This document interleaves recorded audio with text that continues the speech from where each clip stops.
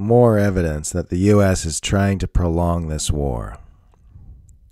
The Washington Post has a new article out bemoaning the fact that Russian military commanders are declining calls from the Pentagon to discuss their operations in Ukraine. I don't know, guys, might have something to do with the fact that the U.S. is sharing extensive military intelligence on exactly those operations directly with the Ukrainian government. Tucked all the way down in the 18th paragraph of the article, we find a much more interesting revelation. That Washington's top diplomat has made no attempt to contact his counterpart in Moscow since the war began on the 24th of February. Secretary of State Antony Blinken has not attempted any conversations with his counterpart, Russian Foreign Minister Sergei Lavrov, since the start of the conflict, according to U.S. officials, the Washington Post reports. So the U.S. government is continuing its established policy of refusing to attempt any high-level diplomatic resolutions to this war, despite its public hand-wringing about the horrific violence that's being inflicted upon the people of Ukraine.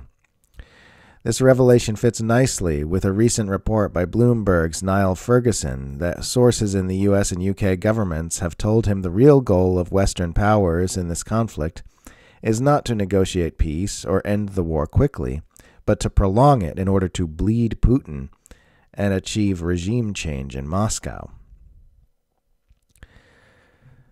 Building on an earlier report from the New York Times that the Biden administration seeks to help Ukraine lock Russia in a quagmire, Ferguson writes that he has reached the conclusion that the U.S. tends to keep this war going, and says he has other sources to corroborate this. Quote, "The only endgame now," a senior administration official was heard to say at a private event earlier this month, "is the end of Putin regime. Until then, all the time Putin stays, Russia will be a pariah state that will never be welcomed back into the community of nations.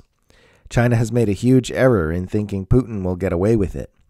Seeing Russia get cut off will not look like a good vector, and they'll have to reevaluate the Sino-Russia axis.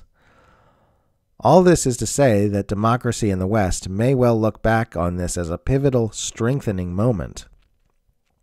I gather that senior British officials are talking in similar terms. There is a belief that the UK's number one option is for the conflict to be extended and thereby bleed Putin. Again and again I hear such language. It helps explain, among other things, the lack of diplomatic effort by the U.S. to secure a ceasefire. It also explains the readiness of President Joe Biden to call Putin a war criminal." End quote. Earlier this month, when The Intercept's Ryan Grim was able to get a word in edgewise at a White House press briefing amid the throngs of mass media reporters demanding to know why Biden still hasn't started World War III, Press Secretary Jen Psaki gave a very revealing answer. So aside from the request for weapons, President Zelensky has also requested that the U.S. be more involved in negotiations toward a peaceful resolution to the war. "What is the U.S. doing to push those negotiations forward?" asked Grimm.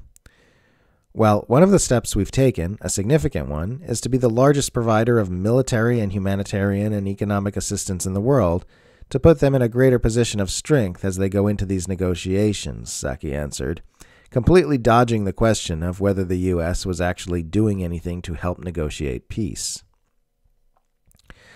As we've discussed previously, the U.S. government has a well-documented history of working to draw Moscow into costly military entanglements with the goal of preoccupying its military forces and draining its coffers.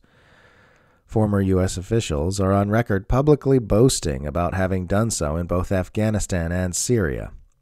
This is an agenda geared towards sapping the Russian government, manufacturing international consent for unprecedented acts of economic warfare designed, though perhaps ineptly, to crush the Russian economy, to foment discord and rebellion, and ultimately to achieve regime change in Moscow.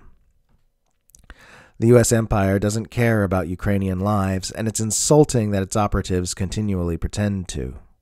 The empire will happily feed every man, woman, and child in the entire nation into the mouth of this war if it means unseating a disobedient leader from a nuclear-armed seat of power, which has become unacceptably close with Beijing and intolerably comfortable with intervening against U.S. imperial agendas.